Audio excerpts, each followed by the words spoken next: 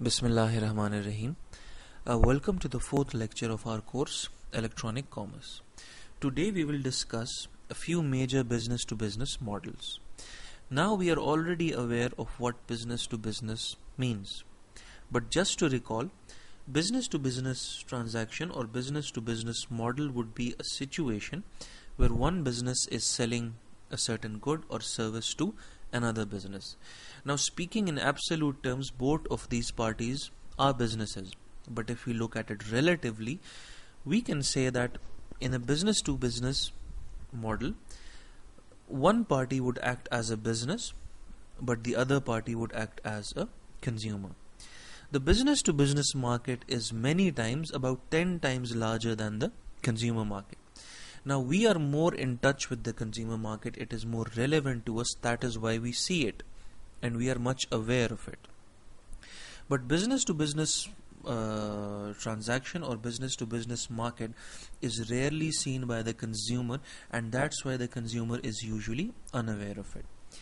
The business to business model or a business to business transaction, it mainly relies on electronic data interchange nowadays. What an electronic data interchange is? It is the electronic interchange of business information using a standard format, a process which allows one company to send information to another company electronically rather than with paper. Obviously, when two businesses are involved with each other, some certain information has to be shared. A certain transaction has to be made. Right?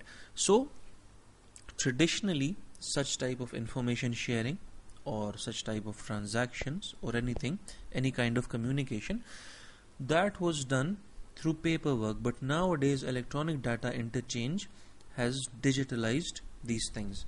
So, what electronic data interchange is?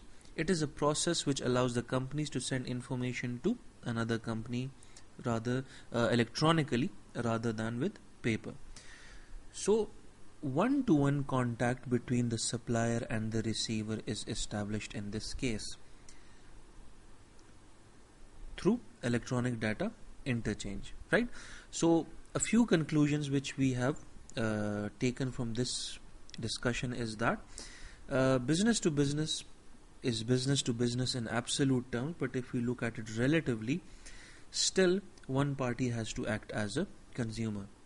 The business to business market is much larger than the consumer market, and it will mainly rely on electronic data interchange. And what electronic data interchange does, it establishes a one-to-one contact between the supplier and the receiver in a digital form, right?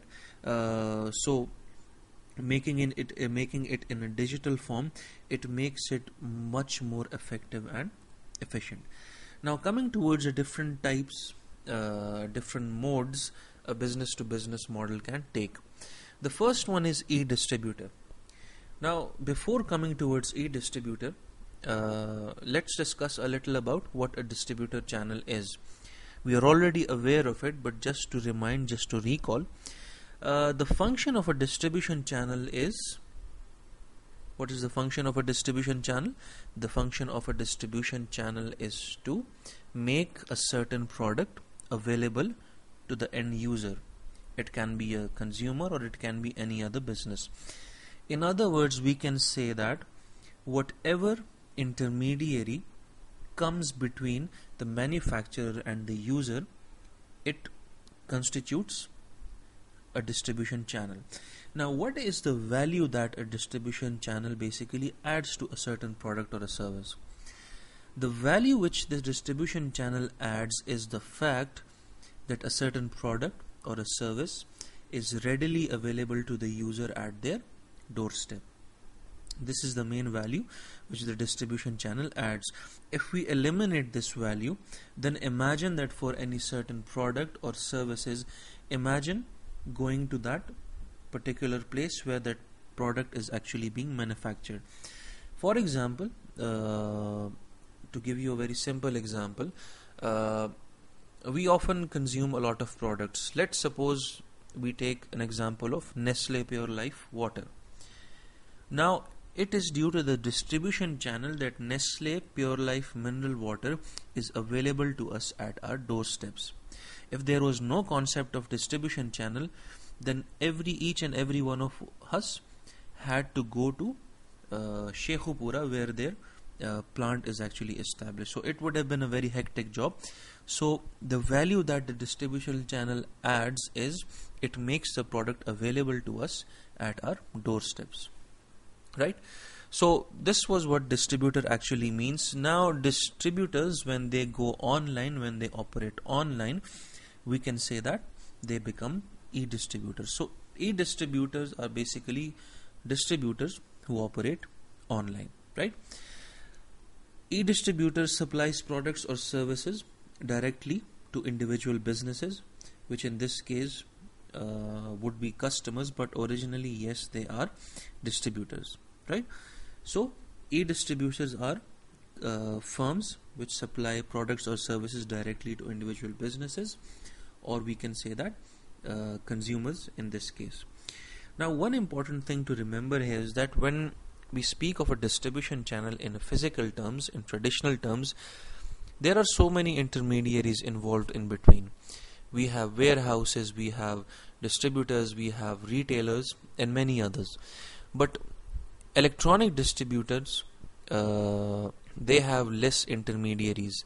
This is why the statement below mentions that they directly supply to individual businesses, right? So when they are operating online, the number of intermediaries decrease significantly. Then the other thing, the other form which a B2B business model can take is known as e-procurement.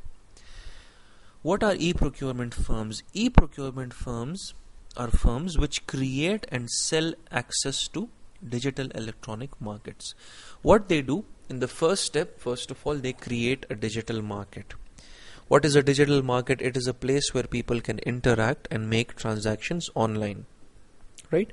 So what e-procurement firms do, they create an online place first, and the next step is that they sell access to digital electronic markets, right?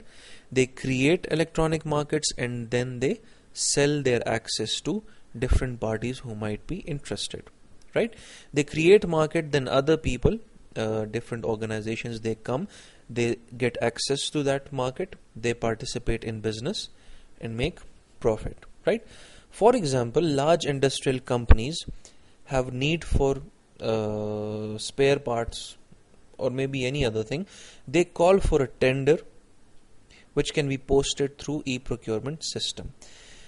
E-procurement system, it can be a separate firm as well, but even existing firms, they also create their own e-procurement system, right? So for example, if a larger firm, it is in need of certain supplies, obviously in a very large amount, so what would they do? They would create an e-procurement system, which means they have created a digital electronic market, and then they invite other people, then they sell access to other firms to participate in that tender, and whoever wins that tender will make some business with them, right? So this is e-procurement. The next mode or the next form which a business to business model can take, it's known as an exchange. Now what are exchanges? Exchanges are independent marketplaces where large number of small suppliers meet fewer large commercial purchasers. Fewer or maybe one, it depends on the situation, right? So the definitions say the first point that exchanges are independent marketplaces, right? They may not be owned by a certain company or a certain interested party. They are independent marketplaces, and what happens in those marketplaces? Large number of small suppliers come, right? Large numbers of small suppliers or seller, they come and they try to meet the needs of large commercial purchases. And usually these type of exchanges, these are industry specific. For example, one exchange might be related to the arms and ammunition industry. a certain type of exchange may be related to the computer industry. So these are usually industry specific. There is a movie known as War Dogs. It is a very good movie and I recommend you guys to watch it. What is that movie about? That movie is about exchanges, right?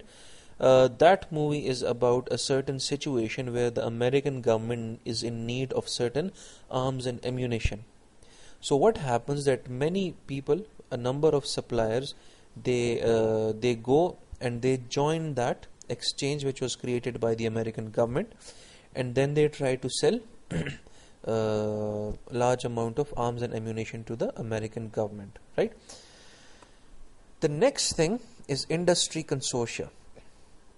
Now, industry consortia and exchanges, they might be a little bit related, but they do have differences. An industry consortia is an industry-owned vertical marketplace, right? Industry-owned vertical marketplace, and they offer a variety of products to a certain industry. Now, going any further, let's differentiate between vertical marketplace and horizontal marketplace. Vertical marketplace is the type of market where variety of products related to a certain industry are offered, right? Variety of products related to a specific certain industry. For example, if we talk about an automobile industry, so a vertical marketplace would be means that all products, variety of products related to the automobile industry would be sold there. For example, engines, transmissions, tires, and anything related to the automobile industry. In contrast, a horizontal marketplace would mean that a single type of product is being offered to multiple industries, right? There are certain products which are used, which can be used in multiple industries. For example, steel, right? Now, steel is a single product, and it can be used in any industry. It can be used in construction business, or it can be used in automobile industry.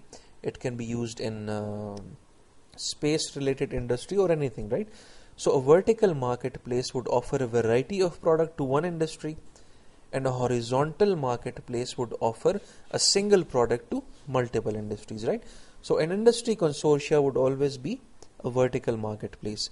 And another important thing to remember is that it will always be industry owned. It will not be independent, right? For example, ExoStar, it is an industry consortia, and it is owned by Rolls-Royce, Boeing, and Lockheed Martin, right? Rolls-Royce, Boeing, and Lockheed Martin. All of these three are very big names of the aeronautical industry. Rolls-Royce is famous for creating jet engines, aeroplane engines, the simple engines. Boeing is one of the leading commercial aeroplane makers. They also make jet engines. And Lockheed Martin is probably one of the best aircraft manufacturer.